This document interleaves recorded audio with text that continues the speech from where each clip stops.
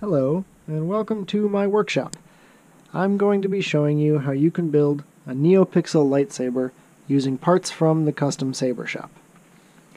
This first video is just going to focus on all of the parts and what they do and how they all fit together in the lightsaber. So let's get right to it. For a hilt, we have all these metal parts up here. This one is a blade holder.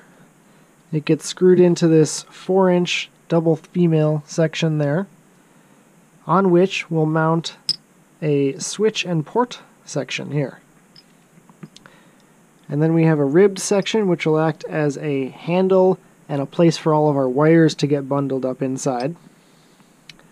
We have a double male section so that we can connect our main body section right there. On the end goes a pommel, and we have a pommel insert which goes inside, and a little C-clip which holds that in place. The parts for the blade, we'll start with we have a 40-inch polycarbonate thin wall tube here, and on the inside of this tube there's a hollow piece of foam, and that helps diffuse the light from the Neopixels so that you get a more even light distribution instead of a bunch of little dots, which is what these produce. These are 144 pixels each, and each one's about 3 feet long. Since I'm going to be making a shorter blade, I'm going to cut some of these pixels off. On the end of our blade we have a tip, which is hollowed out so that you can fit a pixel inside of it and have that light up as well as the rest of the blade.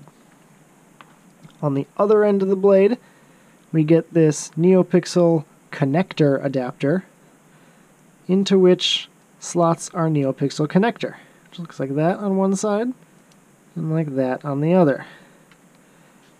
The last piece of the blade is this tiny little resistor which gets soldered onto those two little squares in the middle of that connector. The electronics for the saber itself, we have the crystal focus board.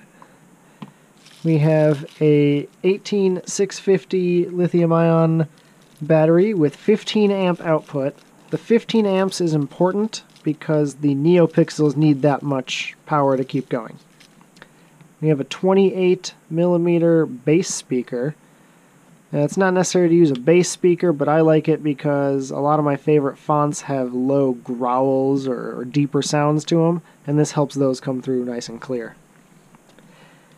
Our little switch section will be made up of 2 switches, a larger one and a smaller one, a recharge port, and a rice port. The recharge port has this little kill key in it, which is a plastic rod that cuts power to the board so we can solder the battery on and we can still safely solder without having to worry about there being power running through it. The rice port is used to configure the saber by connecting it to a PC, so you don't actually have to take the SD card out to make changes.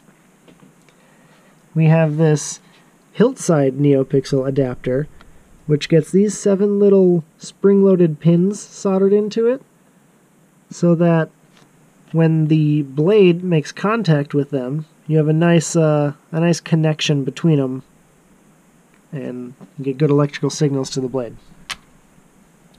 To hold all of these electronics in place, we have first this little Neopixel adapter, which that piece will slide in, gets held with those 2 little screws, and then slides into our blade holder, like that, before this slides in and locks it in place.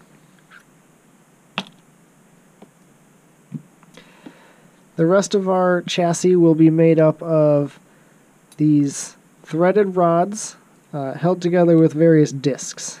So this first one here holds the speaker, and we'll get a threaded rod on there, and then we'll have these discs which will hold the battery and the soundboard, and then this final disc which slides on, and then it will lock in place between this female section here and this double male, which will slide in and will screw in and lock it in place there.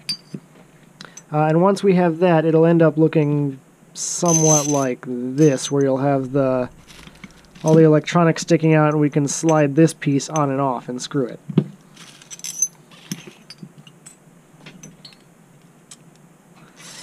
I think that about does it for all the different parts I'm going to be using. Oh, I didn't explain these, which are just hollow brass tubes, which we use as spacers. We'll cut it into pieces and use it as spacers between the discs so that everything doesn't slide around on the chassis. We also have these tiny set screws, which are used to hold the blade in place. And we'll use another one down here in the body so that the chassis doesn't wiggle around at all. When it comes to tools, I got my soldering iron here. I have wire and wire strippers over here, helping hands. I have heat shrink tubing, this little thing which holds circuit boards while you're soldering.